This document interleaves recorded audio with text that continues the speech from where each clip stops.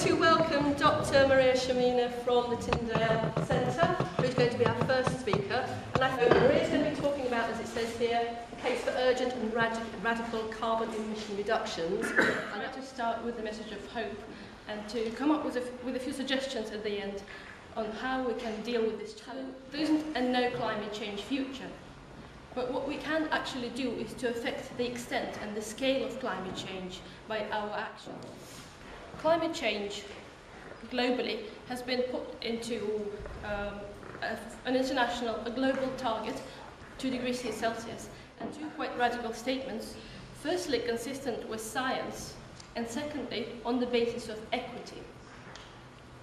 So policymakers have committed to this, and we need to hold them to it. The 2 degrees C target here is taken as a threshold between acceptable and dangerous climate change. But in fact, already in 2009, there were studies that were saying the 2 degrees C is a threshold between dangerous and very dangerous climate change. Let's look at some of the impacts of global 2 degrees C. Widespread death of corals, increased risks of extreme weather events, increased water stress, and hundreds of millions of people suffering coastal flooding. So let's not pretend that 2 degrees C is particularly good. Many people around the world would die. They will be poor, and by and large, they will be a long way from here. We were starting in 1988, when this problem, the problem of climate change, already was established. Rio Plus 20, that took place in 2012. Many people think that Rio Plus 20 is Rio plus 20 years. I think it's fair to say that it's Rio plus 20 billion tons of CO2. Because emissions keep rising despite all the exciting shindigs on climate change. That's our success so far. We recognize the problem and we've made it twice as bad as it was. And despite the economic downturn, the shaded area where you can see a little dip in emissions, despite the economic downturn, the emissions keep rising, and the rate is currently about 2 to 3%. And we need to remember that's 2 to 3% from a very large number. So looking at this trend, we can say a few things about the future of the emissions. We know that we will not see any radical changes in the next 2-3 years. And the reason for that, one of the reasons for that, is the energy system lock-in, the infrastructural lock-in. Because everything we're doing now is locking us into a certain type of future, into a certain type of doing things. If you build a power station, a coal power station, nuclear, a wind park, it will be around for the next 25-50 years. So it will be there, generating electricity for the next 3 to 5 decades. Large-scale infrastructures, buildings, roads, sewage networks, transmission networks can be around for as long as 100 years. Many of the buildings that we'll be living in 2050 are already built. If we think about ships and planes, they last for about 30 years traditionally, and these are the two areas that the Tyndall Centre has been working on. Boeing 747 was commercially sold in the 1960s, I think, and it's still around. Although there have been a few tweaks here and there, it's still pretty much the same plane. And you can't really retrofit planes. You cannot make them much more efficient because they are already highly efficient. So if the Airbus A380 follows the same path, it will be gracing our skies in 2070-28. So this is the pathway that we're currently following, assuming mitigation policies that we're already implementing. So this is not a do-nothing scenario, this is a do-quite-a-lot scenario. Within mainstream scenarios, we don't even look at extreme pathways like that. So the highest scenario that we're looking at currently is RCP 8.5. And it doesn't come close to what we're following currently. The scenario that's higher will have more intense climate impacts than the RCP 8.5. Although you can see they cross in 2050 at approximately the same level, it's the cumulative emissions that matter. So the area under the curve, the build-up of emissions, they matter for the climate, not the level in 2050. The area under this curve is about 2,500 billion tons of CO2. Out to 2050, and that's about 25 times higher than we're allowed to emit if we want an outside chance of staying below 2 degrees C. So the current policy is leading us towards a low mitigation, high adaptation pathway. And this is in line with 4 to 6 degree temperature rise by 2100. We actually do to meet this target. Look at the two curves. So the bottom one is the rhetoric, 2 degrees C rhetoric, what we're promising to do. And the top one is what we're doing. The gap is enormous.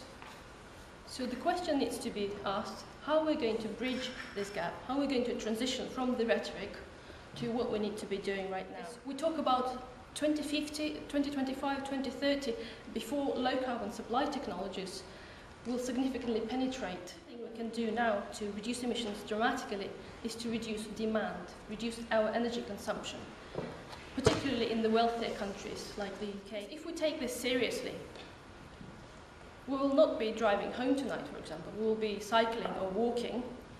We will not be flying on holidays next time we want to go on holiday. And we will not be switching off on our gas heaters, gas boilers, heating in the home until the temperature drops to about 17, 18 degrees. And because of this lock-in, we require very different policy responses. So not only we need to roll out the low carbon energy infrastructure, solar, wind, and so on, but also address demand, behaviour, and consumption. Is this feasible? Well, the orthodox view on 2 degrees C tells us that to keep global average temperature rise close to 2 degrees C, the UK must cut emissions by at least 80% by 2050. And we know now that 80% by 2050 is not quite science-based, because what matters is not the level in 2050, but the build-up of emissions in between. But the good news is that reductions of that size are possible without sacrificing the benefits of economic growth and rising prosperity. So we could be swimming to work, but as long as there is economic growth, everything will be fine. There's an alternative take on 2 degrees C based on the same science. Climate change is a global problem, so we have a global carbon budget to distribute among nations. And if we consider it appropriate for poorer nations to have enough emission budgets to develop and improve their welfare, so to let them consume more energy. And I expect that most of us would sign up under this statement because it would address the aspect of equity. The same science, our conclusion is that dangerous climate change can only be avoided if economic growth is exchanged for a period of planned austerity within wealthier nations. But how can we have such different conclusions based on the same science? On the one hand, we've got the Committee on Climate Change, a group of really competent people who know their stuff, saying, hey, we just need to do a few tweaks here and there, and we even get to keep economic growth. On the other hand, we've got us saying, hang on, we have to sacrifice our economic growth, at least in wealthier countries, so that we can stay below 2 degrees C.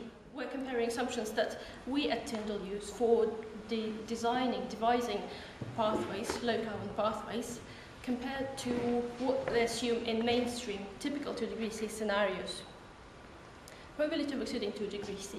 We use a 37% probability, and many scenarios use up to 80% probability, so it's already approaching 3 degrees C, actually, because the probability of exceeding 2 degrees C is so high. I don't think it's reasonable to expect poorer people living in lower-lying parts of the southern hemisphere to put up with the sea level rise and the devastation it would bring them. 4 degrees C is beyond adaptation. Of course, we'll model through in the wealthier nations, but people in the poorer nations, in the low latitudes, they would suffer, they would really struggle. 4 degrees C is devastating to ecosystems. And finally, 4 degrees C is highly unlikely to be stable. Many analyses in this area do not take account of tipping points, discontinuities, and non-linearities. So when we talk about 4 degrees C, we might just as well have 5 and 6 degrees C temperature rise. So I think it's fair to say that 4 degrees C should be avoided at all costs. And then we need to ask ourselves, do we have the agency to implement those radical emission reductions that we need for 2 degrees C? I think there are a few things we can still do to show that 2 degrees C is possible. And I'm going to touch on 3 of them. Equity, technology, with a focus on demand, and growth. We have 7 billion people on this planet.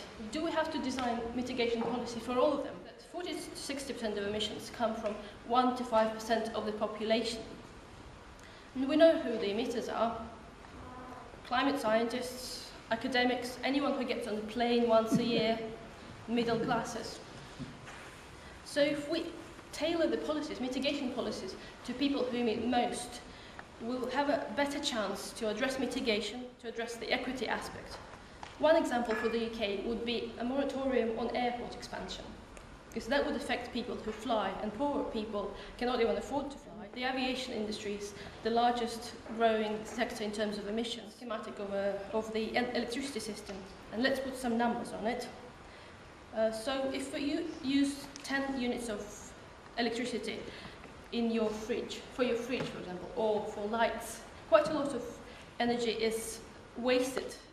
An A-rated fridge would emit 40 to 60% more emissions than an A++ rated. Transmission and distribution, about 8% losses. Power stations, 35 to 55% efficient, and they're constrained by the laws of thermodynamics, second law of thermodynamics.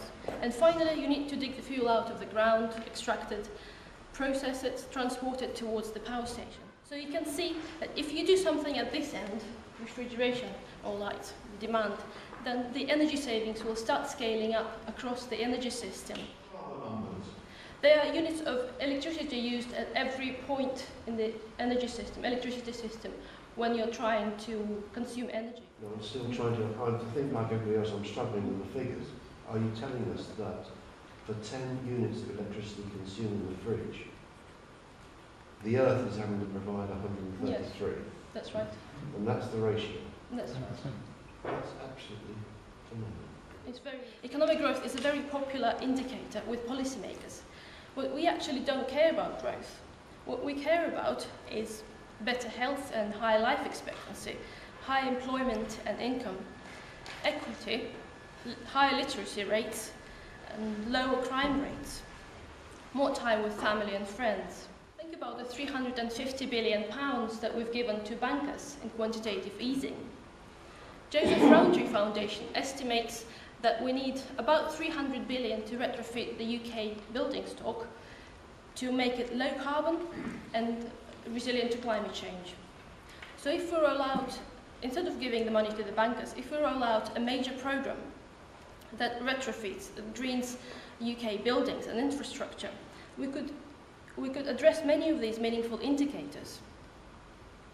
Even without thinking about climate change, we could reduce fuel poverty, reduce energy bills, reduce vulnerability to volatile energy prices, provide mass-skilled and semi-skilled employment, as well as reduce emissions and prepare ourselves for a changing climate. The money is there to do the things we need. All we need is the political will to redistribute this towards the right goals. To summarise, for 2°C mitigation, we need a paradigm shift in the UK and throughout the world.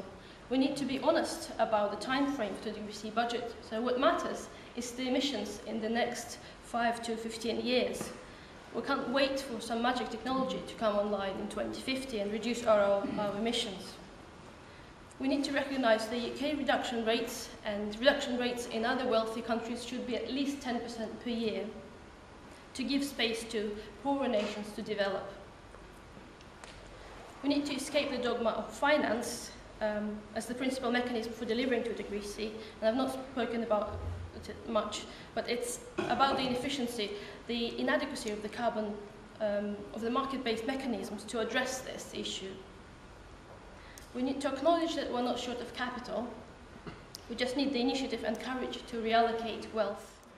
We know also that we should avoid 4°C at all costs, and that the UK and other wealthy nations should decarbonise by 70%, at least 70% over the next decade. Only a small percent of global population need radical mitigation, so we need to tailor our policies. A low-carbon energy supply is not enough to deliver early emission reductions. So what we need to look at is demand in the first place. And this will demand leadership, courage, innovative thinking, engaged teams, and difficult choices. So this is my final slide. And if you have any questions, feel free to email me or engage with my colleagues on Twitter.